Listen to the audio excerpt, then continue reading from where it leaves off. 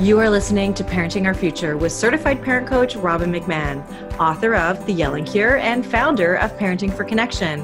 My podcast is all about providing you with the tools and solutions you need in your parenting so you can create the family you always wanted. For more information on my book and other resources, check out yellingcurebook.com. Hello, everybody. Welcome back to Parenting Our Future. I'm Robin McMahon, and I have a guest that everybody listening needs to hear from. Oh my goodness, Cindy Utzinger. She is a licensed occupational therapist who specializes in pediatrics and sensory integration with over 20 years of experience. Now, the reason you really want to hear what Cindy has to say is because she wrote a book that you have all, with a title that is a sentence we've all said, which is, "Why is my kid doing that?" Which is a sensory approach to understanding your child's behavior. Oh my goodness. Cindy, where have you been all my life? All of my life. But I just want to tell more about how amazing you are. So during your career, you have developed outpatient pediatric programs, working both one-on-one with groups of children and their parents. You also enjoy spending time in schools, sharing classroom strategies with teachers to create an environment to enhance learning. Yes, so important. And your passions are teaching, keynote speaking at schools, and parenting events, empowering parents with tools to both understand their children and to help them succeed. And then you have a blog at cindyutzinger.com, which we will share and share some more because I think it's really important. Thank you for being here so much. Thank you. I'm so happy to have you here.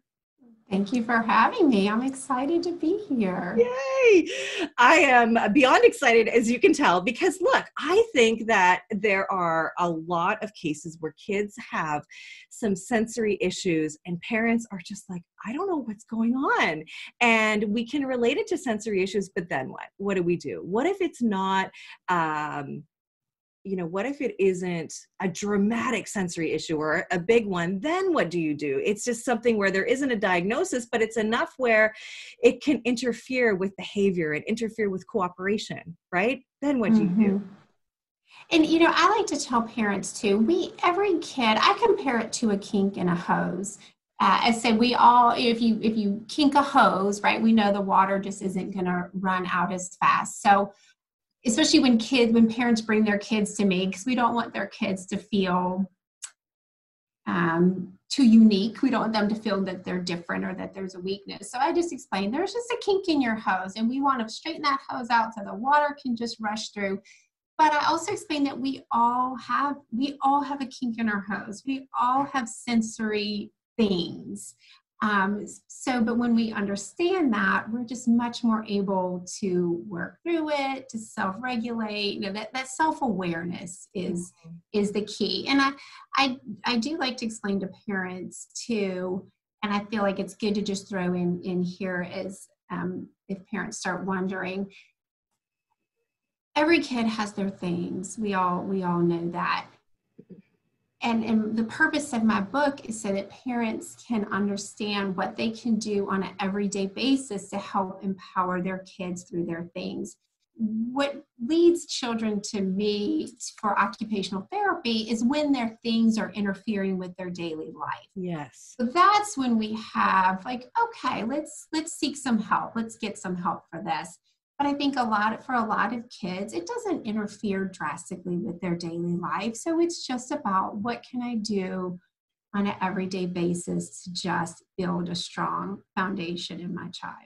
Yeah, I think that's really great. And I think the reality too is that awareness equals empathy, right? Mm-hmm. Instead of being frustrated, which, can lead to anger, and then our kids feeling like there is something wrong with them, when they can't help it, then as parents, we can say, okay, hold on a second. Like this is something that my child isn't choosing, isn't trying to upset me. It's just a kink in his hose, and I can help him and I can see him as needing help instead of him being a problem or that behavior being a problem. So I really like that. Now, you know, we really, what I want to talk to you about, there's really 4 areas that we can talk about right now, and really is just looking at your kids' behaviors through a sensory lens and looking at the why behind that. So how do you do that? How do you understand why your kid is doing what they're doing if you're looking through a sensory lens?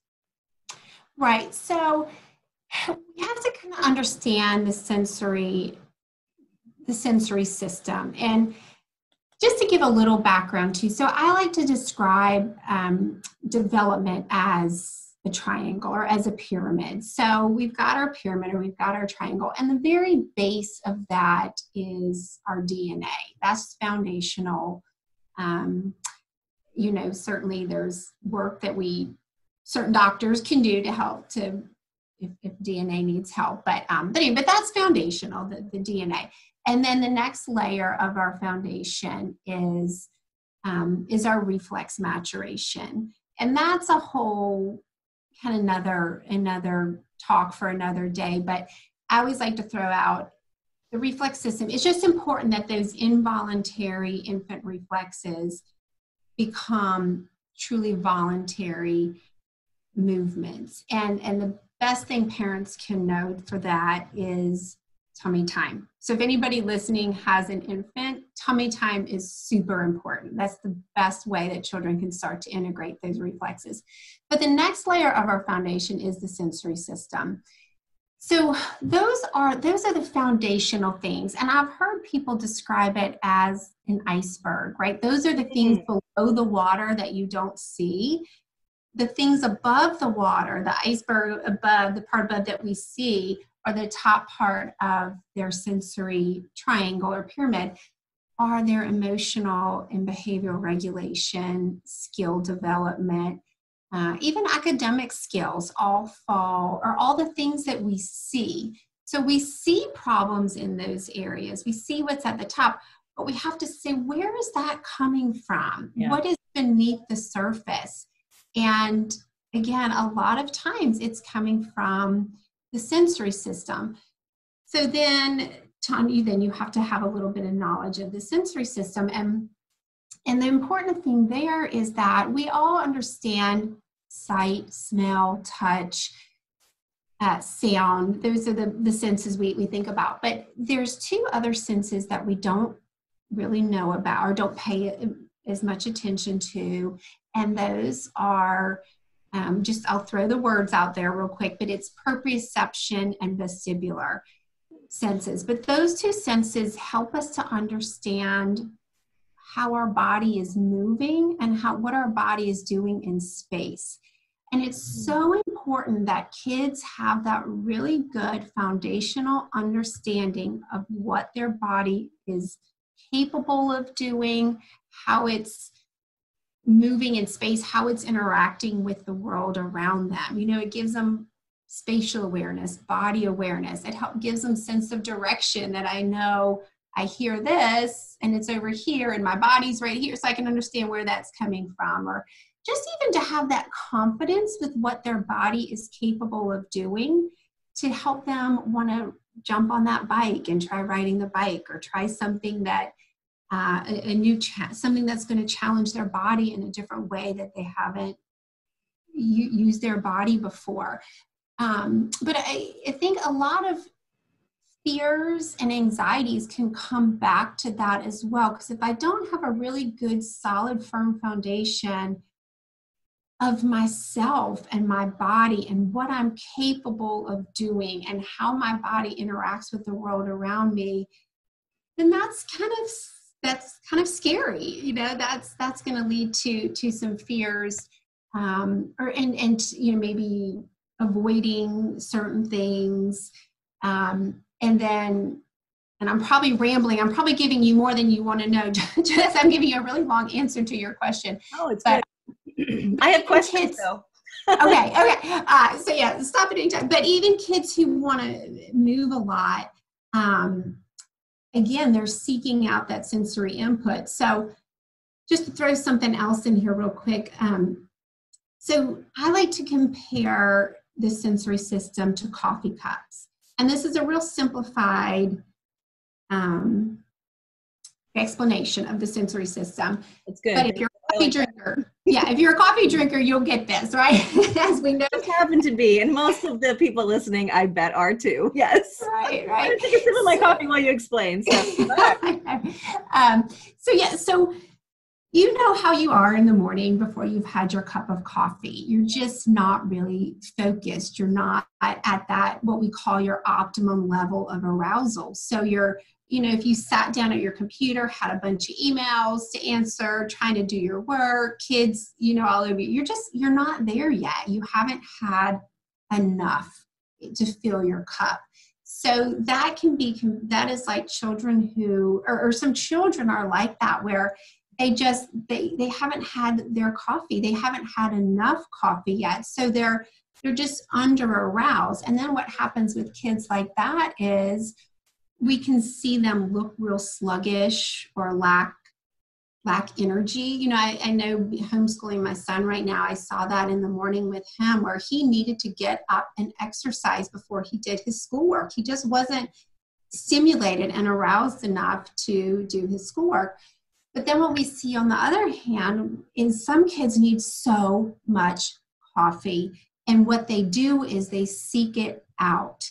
So they're touching, they're moving, they're hanging from the rafters, they're doing everything they can do to try to fill their coffee cup, because they realize they haven't had enough sensory stimulation yet. So they're seeking it out. So we'll see those sensory seeking behaviors. Then we have kids, I don't know, I know I can be sensitive to coffee some days. Some days I can drink a whole pot. Some days I drink just a little bit and it was too much. So we have kids like that too, where they're just a little bit of coffee, a little bit of sensory stimulation, and it's too much for them. So they're overstimulated. And we know when we're overstimulated, we're not at that optimum level of arousal either, that just right place to be able to focus. So those kids, then we'll see behaviors out of those children because they're overstimulated. They're shutting down. We need to rein them back in and help them with some strategies to calm back down from all of that. Okay, that was awesome information. Holy cow. I'm going to just sort of recap what you said, because I want to make sure that I understand it and that everybody else understands it. So basically what you're saying is, among all of the other senses that we have, there's also these underlying senses, which are really about what how your body feels and moves in your body, and how you sort of feel in the space of like the place that you're in, the room that you're in, or whatever. And those are those two senses, the vestibular and the proprioception, something like that, right? Yes. Close enough. Yeah, okay, so you can say it the right way. What is the right? It's proprioception. Yeah, I had one less, I think, syllable in there. Anyway, sorry about that. Proprioception. But what that means, and I've never heard those two words before, never knew that was a thing. So thank you for that. But really what that does is it can show itself, because this is like the bottom of the iceberg, but above the surface, we are going to see kids' behavior that shows us that they're sluggish, or shows us like that they're seeking stimulus everywhere, which is like the coffee example, right? Or they're overstimulated, right? What's the difference between seeking it everywhere and overstimulation? Where's the line there? So seeking it is those kids, and if you have a sensory seeker, you'll get this. So seeking, those kids who are seeking it are just constantly on the go. They are those kids who are easy to confuse as ADHD. So how to touch everything. They, might be, they might even kind of act out and be hitting siblings. They just can't be still. They are those kids that you can say, sit still a million times, and they just can't. So those kids who are seeking, they just, stop touching, stop moving, stop this, stop that. Those are the seekers. Overstimulation is when you start to see more of that shutdown. Mm. They and your kids can act different when overstimulated. I know for me personally, when I'm overstimulated, I will start to yell. I mean, I can start to yell and act out towards my children. I know what's going on, so I keep it inside. I'm like, okay, I know I'm auditory, I'm overstimulated, but then all of a sudden I'm like, and I crack. So you can see those kids, they might want to avoid a situation because they might avoid movie theaters. They might hate the vacuum cleaner. They might hate touch, their hands getting dirty. They just know they're going to avoid it because they know what's too much. But then once they've had too much, we might see meltdowns, tantrums, things like that. Okay. Okay, so I guess that really leads us to the question, what do we do? What do we do when this is going on? So, first, I think it is important, and I have one in my book and I have one on my website, and there are other places on the internet too, but you can look at a sensory checklist. And I think that is really helpful because the sensory checklist breaks it down into each one of the senses and whether they are overly sensitive or undersensitive to it, whether there's somebody whose coffee cup gets too filled or doesn't have enough. And I should stop here too and say, it's not a cut and dry type of thing. And it can vary in one child from minute to minute, from day to day, being tired, being hungry, being stressed out. Our kids carry a lot of stress that I don't think we, think about. So it can vary. So it's not like you have a child who has this kind of coffee cup or is this, and you can just label them with one nice, clear. Well, I mean, and I think that goes for everybody, right? I mean, we are different moment to moment, right? And you add in hunger, you add in tiredness, you add in stress, you add in all sorts of different things, new experiences, and that just can amplify it or just throw it completely off, right? Exactly. Yeah. So, but I think when you do the checklist, it kind of opens your eyes. And I always tell people too, you might do the checklist and be like, there's not one thing on here, or there's very few things that I identify as describing my child. So then, if you don't see much there, then maybe what's going on with your child isn't as much sensory. Maybe there is something a little different going on there. But if you identify quite a few things on that checklist, then you're like, okay, there's some sensory stuff going on with my child. So then what is, so again, then when you understand, so maybe it's, maybe you see a lot under the vestibular system. And just to give a real quick thing about the vestibular system, we get vestibular input. Our vestibular system or receptors are in our inner ear. So as we move our heads through space, we get vestibular input. So great ways to get vestibular input are through swinging, rolling, spinning, jumping, being upside down, all of those great things. So when we see, okay, so my child, they're kind of craving vestibular input. Let's say, you know what? So what I want to do is I want to create a lifestyle where they get lots of good sensory input. They get lots of that good vestibular input. I want to make sure swinging, going to the park is part of our everyday experience. Again, or you might see that, oh, my child is overly sensitive to this vestibular input. And then again, and I talk a lot about this in the book, so there's a lot I could say on this. But there are great activities that you can do. Hugely helpful. Yeah, I love that. To help with those things. But again, the first thing is to help identify where is your child, what are your child's sensory things. Okay, so, and you have a checklist on your site, which is cindyutzinger.com, and that I will put a link to your checklist because that is so important. Of course, that makes perfect sense. You start there, and then if it doesn't, if you don't, make the list, then look, you've got to look at a different issue.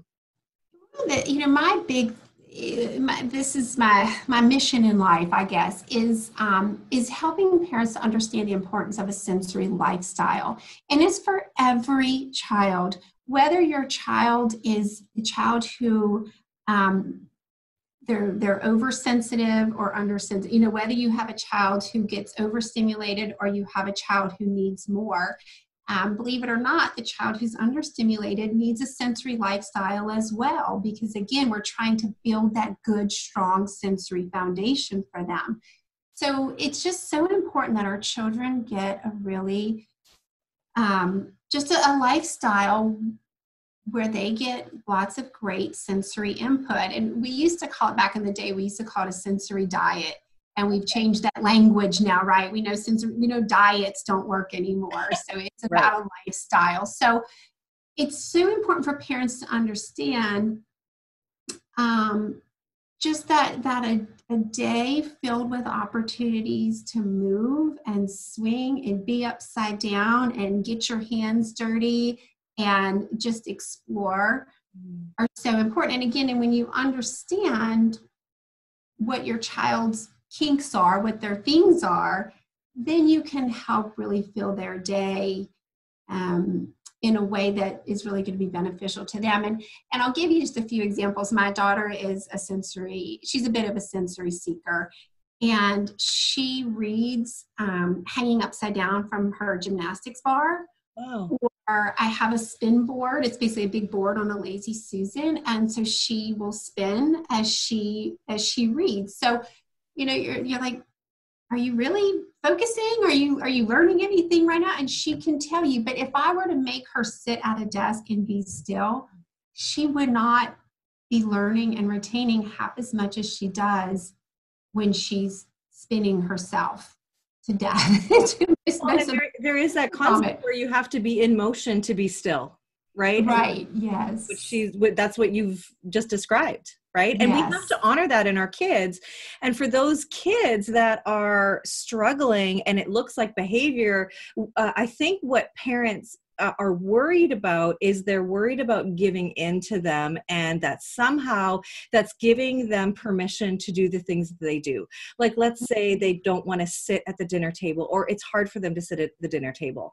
And you offer maybe the idea of like a wiggle stool or a wiggle chair, or maybe some fidget, sort of like fidget spinner or fidget, little toy. But they're worried about doing that, worried that that's going to enable the behavior. What do you say about that? So a couple things. That's a great question. So I think we have to, number one, understand that our kids, they're neurologically developing, right? So we have to kind of honor that. And I think it's important that we understand, first of all, that our kids aren't mini adults, right? They're kids, and we have to treat them like kids. But again, the more that we give them opportunities through accommodating their needs, we're building that sensory foundation. And when we build that good, strong foundation, then the stuff that we see, again, the emotions, behavior, skills, are going to be solid themselves. So when we make those accommodations for them now, we are setting them up for success in the future. And they won't always need that. They're not always going to need a fidget. What we're doing is we're helping them right now. We're meeting them where they are neurologically and developmentally. And we're making them feel, because again, me saying sit still, sit still, sit still, and them not being able to do that, that's just going to be a confidence drainer, right? So then they're going to think I'm a bad kid. I can never do what they need me to do. But if I say, you know what, I see that you can't sit still at the dinner table. So you know what, you can either stand at the dinner table or you can sit on an exercise ball. But you have to be at the dinner table, right? I'm all about boundaries. Well, now they're successful. Now they're set up for success. Now I haven't had to yell 400 times at the dinner table. And it's a win-win. So Cindy, you are speaking my language. This is what I try to teach the parents that I work with all the time, right? Like, look at what you've done. And I also like parents to embrace temporary, like it's not going to last forever. But you're so bang on. They're neurologically developing. They are not little human, like little adults.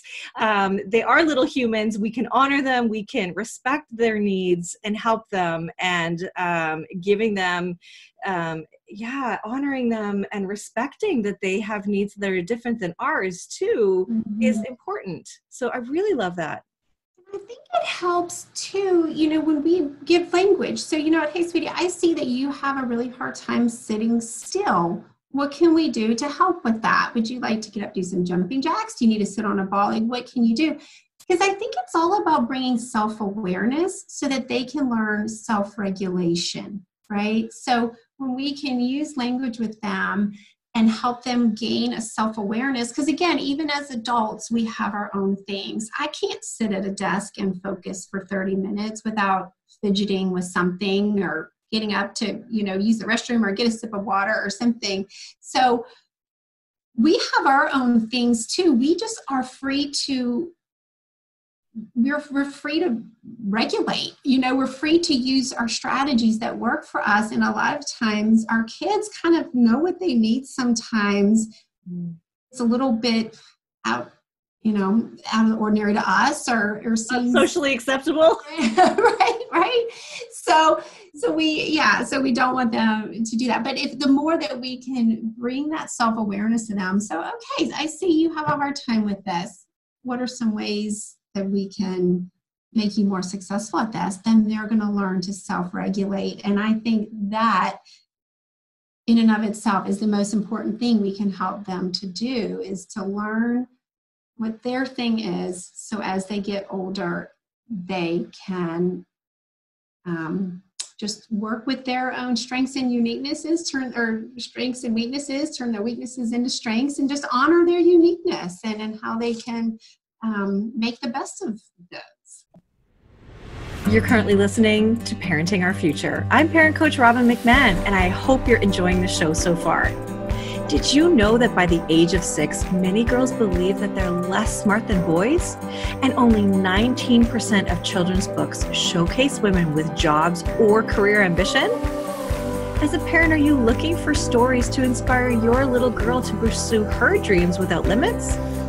Well, Goodnight Stories for Rebel Girls podcast is an expansion of its best-selling book, which tells hundreds of bedtime stories about the lives of extraordinary women from the past and the present. Designed to close the confidence gap in young girls, these stories explore the talent and results of incredible women across every possible field, from astronauts, chefs, trombonists, judges, scientists, and tennis players, from Jane Goodall to Simone Biles. So to inspire the rebel girl in your life, go and find Goodnight Stories for Rebel Girls on your favorite podcast player. Now, back to the show. Thank you for all of that. This has been really great. And the idea of a sensory lifestyle is something that really is new to me. So I really appreciate that. And I think our listeners will appreciate that as well. So what I want to ask you about is, I have kind of a bunch of questions I want to rattle off at you. So first of all, in the heat of the moment, what can you do in the heat of the moment when you see your child is going to start unraveling? Like, do you have any specific tips? Sure. Please help us. The easiest, most wonderful tip are hugs. We all hear, right? Like, hugs release that oxytocin, that feel-good hormone. But hugs are, going back to my big word, proprioception, hugs give deep pressure input, which is what proprioception is. So when we give that deep hug, not only are they feeling loved and connected, but we're giving them that deep pressure input. It's the same thing with like a weighted blanket, right? That's so comforting because of that deep pressure. So hugs, hands down, the number one thing, easy. You can always give them a hug. Love it. Next great tip is deep breathing. And, we hear about this, but it's so important because deep breathing. So a lot of our children actually, and heck, I find myself doing this too as I'm running about my day, going, lightning speed. we can breathe with only the upper lobes of our lungs. So we're taking these deep, shallow breaths that are just, again, upper lungs. And that actually activates the part of the nervous system that makes us, start sweating and breathing heavily when we see blue lights in our rearview mirror, or swat at a bug on our leg, and or when you feel a bug on your leg, you're startled and you're getting sweating, breathing heavy. So we need children, heck, as adults, we need to be breathing deep belly breathing. So when we can work with our kids, and this sounds so silly, but kids, honestly, a lot of them don't know how to belly breathe. Mm-hmm. So we have to teach them that. So I love to just lay them down, put my hands around their belly and just say, pretend you've got a balloon in your belly and just fill that balloon and then let the air go out of the balloon.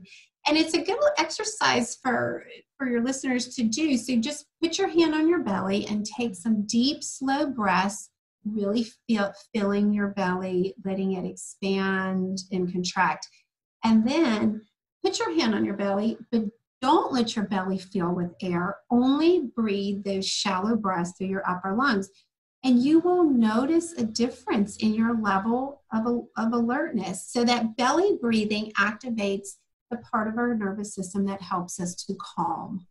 So there is a true neurological response to belly breathing. Yeah. So again, we can teach our kids that. And I like to teach kids too, because I say, you can't always, there's a lot of strategies that you can't always put into place, but you can always breathe. So that's just a great strategy to always have in your pocket. One of my other favorites is time in, and that's what I call it, but you can call it whatever you want. So as opposed to time out, so you're not punished.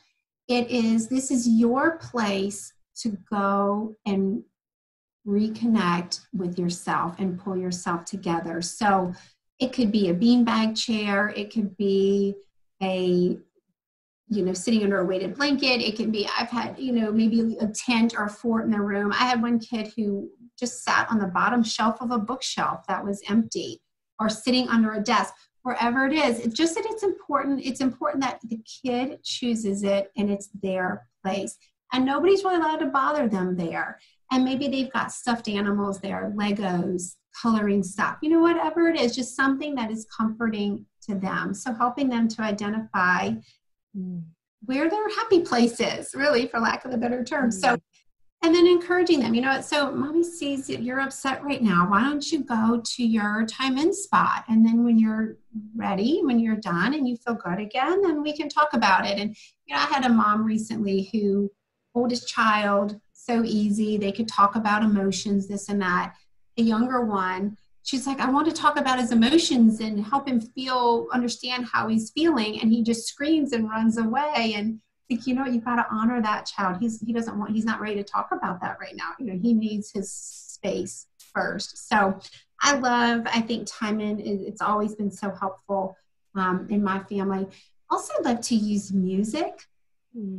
And what's important to understand is what's calming to you or I might not be what's calming to our children. So my daughter, what calms her is really, really, really loud music.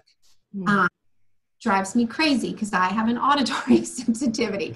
I want soft spa-like music. Yeah. But that's how it works for her. So it's helping your child find, because I think a lot of us really identify with music, right? But it's helping them to figure out what works for them.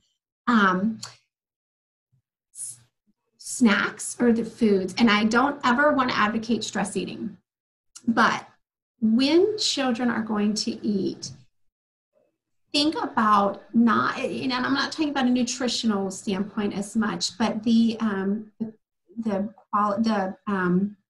how chewy or how crunchy their foods are. Because if you think about it, what do you go to eat when you're stressed out? Usually it's not applesauce. Usually it's Snickers bar or potato chips or pretzels, something chewy or crunchy. So when we can give our kids, again, not, hey, you're stressed out, let's eat a chewy bar, but when it's snack time or meal time, when we can give them those opportunities to just get those, chewy granola bars, apple slices, carrot sticks, dried bagels, dried fruit, anything like that. And the reason being, or drinking through a straw, sometimes even in the heat of the moment, it's like, you know what, take a drink. And I love to just have a water bottle or a cup that has a straw. Okay. And the reason being is that I talked about proprioception, and proprioception is neurologically organizing and calming. So that's why hugs, right? When we give that deep pressure, it's neurologically organizing and hugging.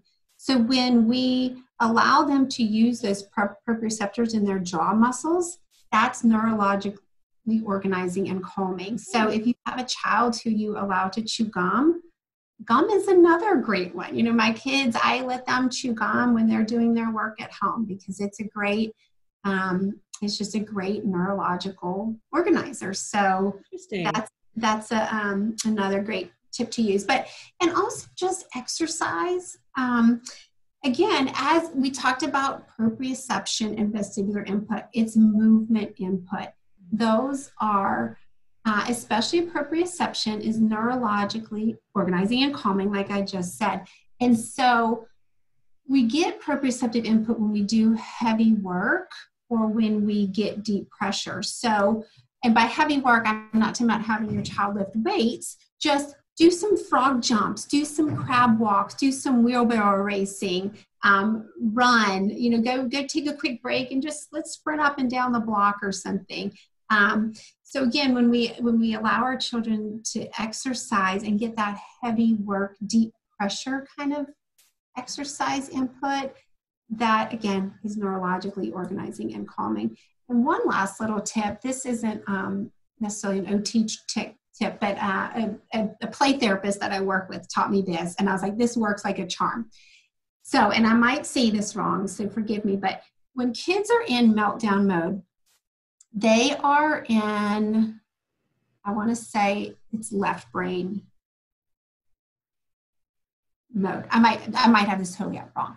They're working in one side of their brain when they're having meltdown. So what we want to do is we want to get them working in the other side of the brain to get them out of the meltdown. So the best way to do that is to have them start making a list.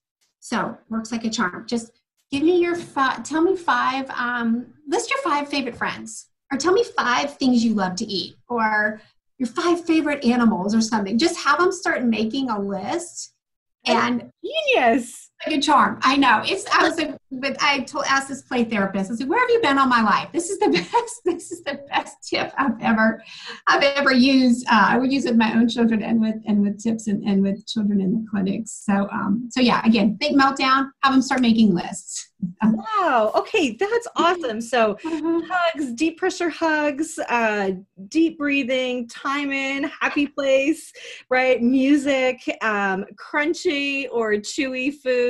And then, like you just said, making lists. Well, that's just my dream. So. Oh, that's so cool. That's so cool. I have a question about the breathing.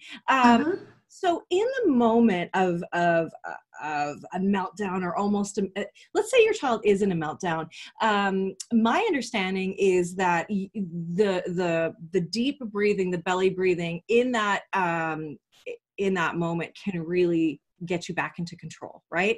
And so I've always been taught and use the square breathing method, right? Like breathe in, hold, breathe out, hold, right? So for 4 seconds.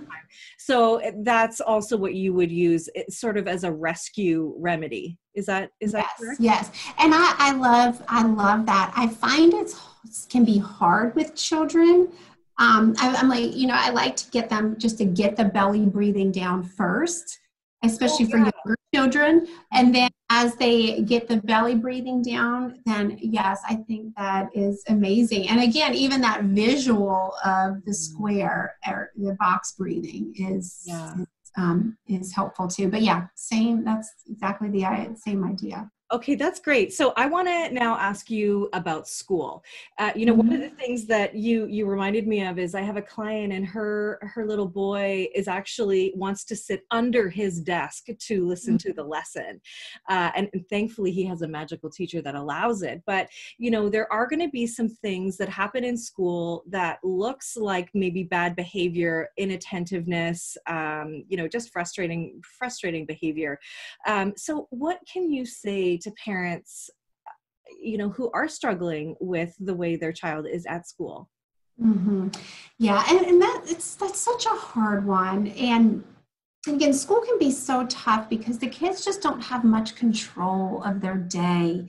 They don't get to take breaks when they need to take breaks and go to the bathroom, eat when they're hungry, when they need to use the bathroom. So there just isn't much control, and I think that is very hard for them.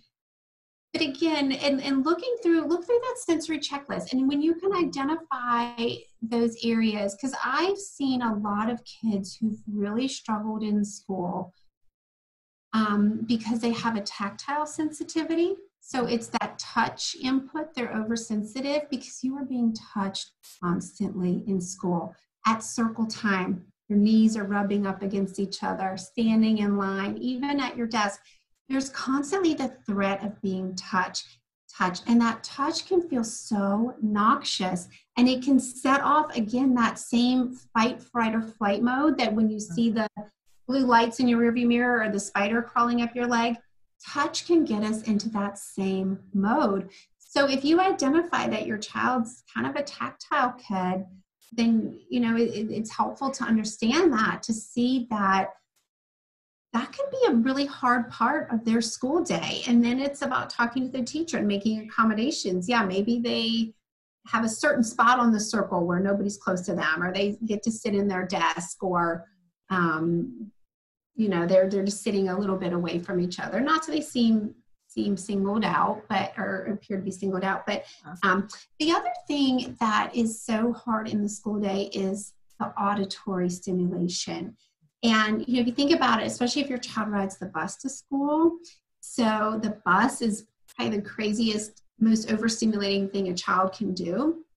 So they get to school and they're already overstimulated, and now you've got maybe the bell ringing to tell you when to go to class. You've got a lot of talking in the classroom, and then they go to the cafeteria, and the cafeteria is second only to the school bus. The most exciting thing a child can do.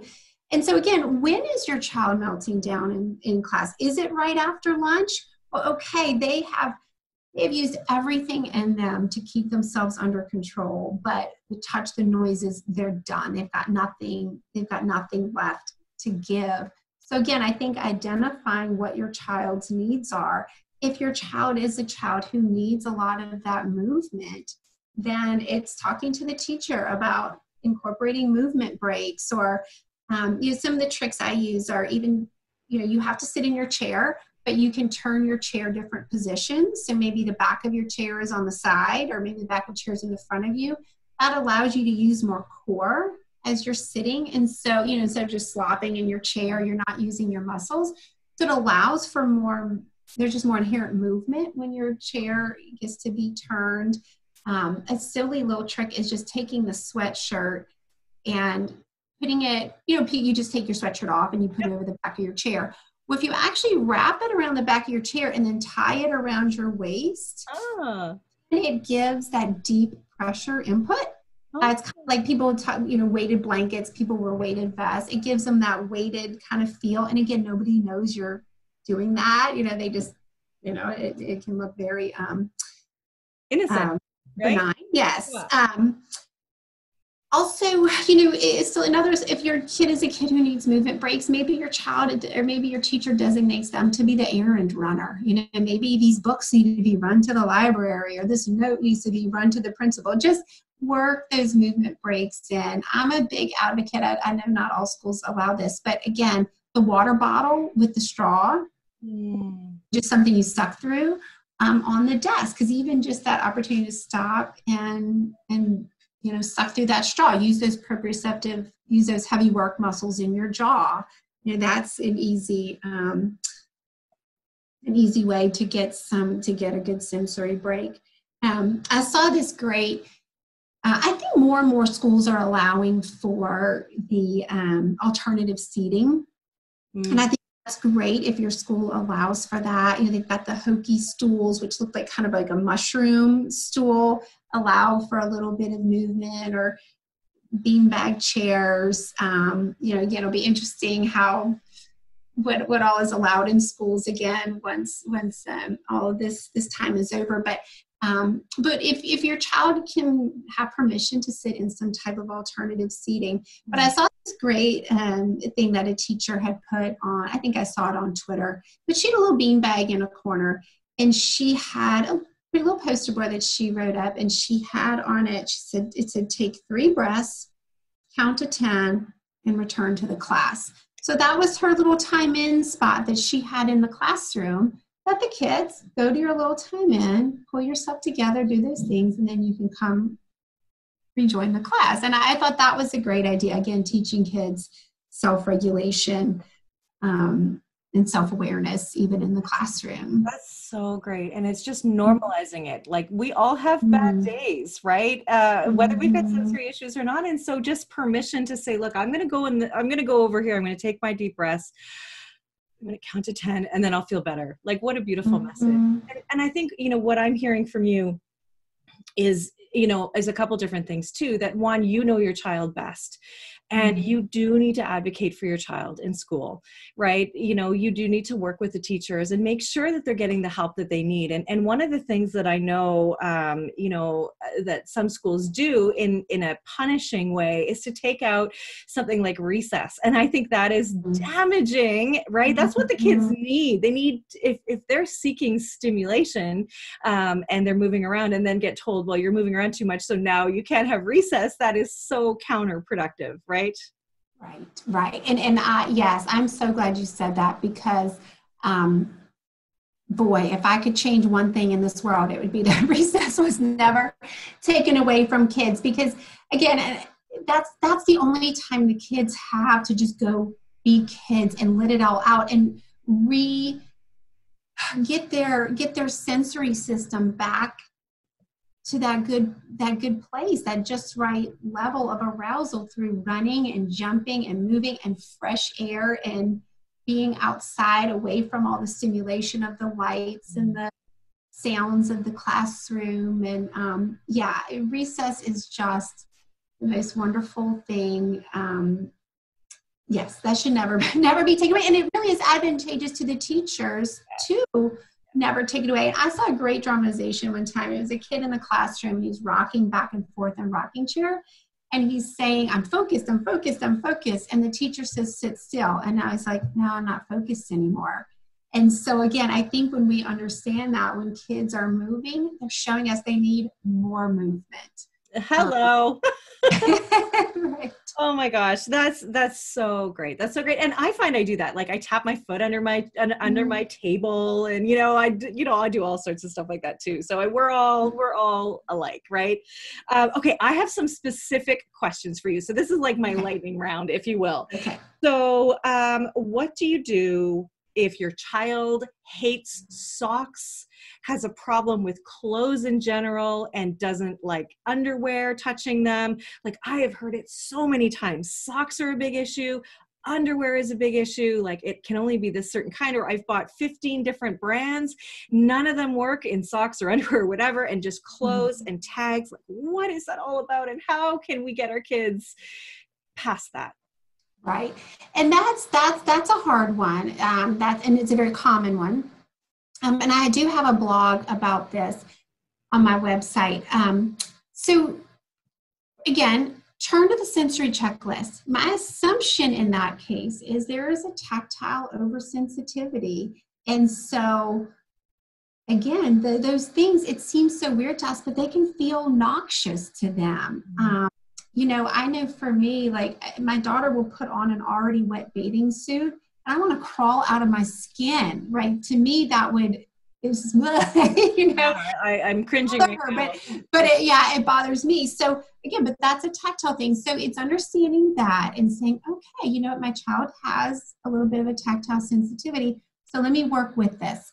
And so, and again, I've got lots of ideas, you know, within that blog and in my book, but some of the best things to do are, I love to have sensory bins always out on my tables. So we just want to expose them to lots of great tactile input.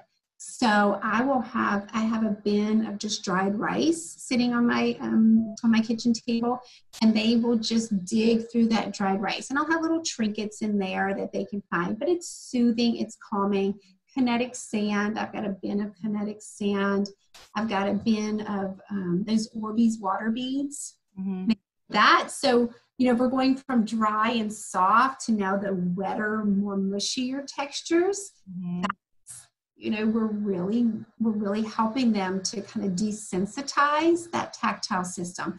So again, our brains have neuroplasticity. They can grow and develop. They just need opportunities to do so. So we might not get the shoes on them, the socks on them today, but we know, let's keep working. Shaving cream, finger paint. You know, I love to just put shaving cream on a cookie sheet or Cool Whip, if you want to do that, and just let your kid use their hands all in it. You know, draw pictures with it, finger paint. Again, just getting their hands slimy, sticky, yucky, all of those great things, and they will eventually carry over. Okay. So the act of touching different things helps to desensitize that. So like you're saying, so that the socks aren't such an issue, the underwear isn't such an issue. Is that what you're saying? Right. Yes. I know it seems odd, but again, we're just looking at the tactile system here. Now, what I would say, even though we don't want to make it stressful, because the more stressful we make that, you know, if we're fighting them, it's just, it's not going to be good, right? Because now we've added stress on top of a tactile situation. So, but some things to do prior to getting dressed are, again, back to proprioception, is neurologically organizing and calming. So maybe before putting shoes on, maybe you do some crab walking or some wheelbarrow racing. Like, let's crab walk to go get your socks and shoes on, or give them those deep hugs. Again, that deep pressure prior to having to put the socks and shoes. Oh, that's awesome. Yeah. Putting the socks on. I also find that kids like tight clothing. I know my daughter, hopefully she won't know that I ever said this, but she has worn basically a sports bra since she was in the first grade. Not that she needed one. She likes that deep pressure. Yeah, it makes sense. You know, I've got several kids who like to wear maybe a tight undershirt. You know, boys will maybe wear a tight athletic shirt. Those kind of impressive types of things under clothing, or girls. Like, again, my daughter, we call it just a sports top, but, you know, a little sports bra type of thing, or maybe a tight camisole type shirt. At deep pressure, again, it's neurologically organizing and calming. And I will have to find, there is a brand, Robin, and I'll have to find the name of it, and you can put in your show notes, but there is a brand of socks, I think specifically made for children who have some sensory, the oversensitive socks, and it has, they're seamless. They don't have the toe. Yeah. That toe. Yes. Gets them. Yeah. Yes. Not good for any of us, but yeah. But I do think it's one of those things, you know, my kids, you know, we always struggle with, they want to wear their summer clothes in the winter, and then I finally get them into pants, sweatshirts for the winter, and now summer comes and now they don't want to take their pants and sweatshirts off. It is hard for a lot of kids, but I think the more that we can give them some control over picking it out, over what feels good to them, keeping away from a battle, that will help us. Okay, well, that's really great. So I've got a couple more here. What about aversion to smells? That is a hard one. You know, if I was going to see a kid in the clinic who had an aversion to smells, you know, what we would do is we would take little cotton balls and we'd put little, you know, we would maybe do some cinnamon and vanilla, you know, just expose them to different non-threatening type of scents and let them smell things. So again, think of desensitizing them to smell. So again, starting the least noxious and working your way to things that are a little more face. Yes, kind of smells. Yeah. But I do feel like it is one of those things that comes back to just really building a strong sensory foundation. Yeah. You know, if that's interfering with their daily life, then yes, you know, expose them, let them, one of my favorite things is just those, what's the brand? Those little scented markers. I can't remember the brand. Yeah, I know what you mean. Mm-hmm. But just, so we actually do that in conjunction with deep breathing. So I'm like, smell the marker, and then, you know, so we fill the air, or fill our belly as we smell the marker. So let them smell things like that are fun, and they realize they're not going to be harmful to them. But again, it's just the more we expose them to lots of different sensations in general, not just smell, we'll see those things kind of come together. What about hairbrushing? So one of the things with hairbrushing is kids with, you know, I would say sensory kids. We know every kid has their sensory things, but kids who have more sensory stuff love control, right? So if you're coming at me with this tool, and I have no control over it, that's scary to me. So I think the more that we can allow kids to, okay, you know, brush through your own hair, or, you know, you brush first and I'll brush first, or find a brush that they really like, or let's do it together, you know, your hand and my hand. I feel like what we need to do is just respect that our children really don't have much control in their day. So true. And sensory kids need it more so than any child. So if we can be really sensitive to that and help them work through that, again, maybe you brush 10 times and mommy brushes 10 times, you know, maybe make it a turn taking type of thing, but letting them feel like they're in some sort of control over it. Mm-hmm. I think that's really nice. Now, one of the things that I see, I have seen through my kids getting older, and I also hear a lot is chewing, right? Like chewing your shirt, chewing, you know, like on the corner of a pillow when you're watching TV. And in fact, I had somebody ask me about this and said that they bought their child specific chewing things, but they didn't want to chew those. They wanted to chew the things that they were trying to stop them from doing. So what is the chewing? What is that? So proprioception, right? For the most part, 9 times out of 10 is proprioception. So they're chewing because those proprioceptive muscles in their jaw, it's neurologically organizing and calming them. So I know I laugh, you call them shirt chewers. You can see the kids in school who have the wet around their collars. So they're just organizing themselves through chewing. So again, and it is funny you say that, because there's all kinds of chew necklaces and different things, and kids just, they don't want it. They want to chew their fingers. They want to chew their but again, I think it's, you know, with my kids, again, if your kid's at a gum chewing age and you don't mind them chewing gum, you know, my daughter she's like, Mom, I really feel like I need to chew my fingers right now. Can I have a piece of gum? I'm like, yeah, go for it. So, or again, the water bottle, the straw. And I love to use straws with anything liquid, you know, applesauce, pudding, yogurt, you know, anything. And, you know, if you cut the straw in half, it's a little bit easier if it's a thicker liquid.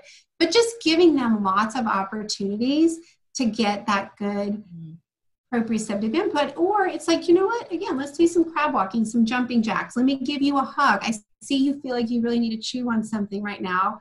Let me give you a deep hug, or find other ways to give them that deep pressure input. But understanding they're doing it to neurologically organize themselves. So you just have to find a different, more appropriate way for them. Okay.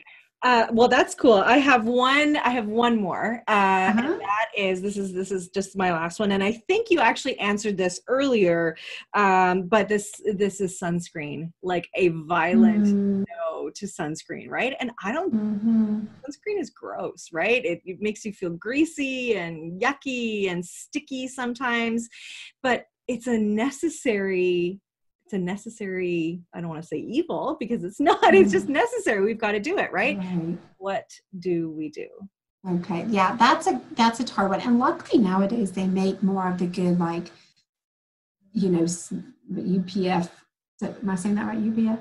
Yeah. The sunscreen shirts. Sunscreen shirts. Yes, of course. Yeah. So I think now they make, they make the clothing shirts, that helps a little bit. But yeah, that is a tough one. And I will say for myself, I hate spray sunscreen. Spray sunscreen is so much stickier to me than regular sunscreen. So I would say that first, like, you know, stay clear of the spray sunscreens if your child is sensitive to that, just because it is more sticky.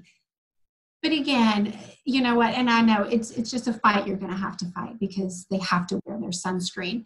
But just again, understand, exposing them to all kinds of different touch input, working from the dry, non-noxious type of stuff, like a bin of dry rice or dry beans or something like that, and then working towards a kinetic sand, moon dough, things like that, and then working towards the wet, mushy stuff, you know, shaving cream, the Orbeez water beads. So working in that, but never.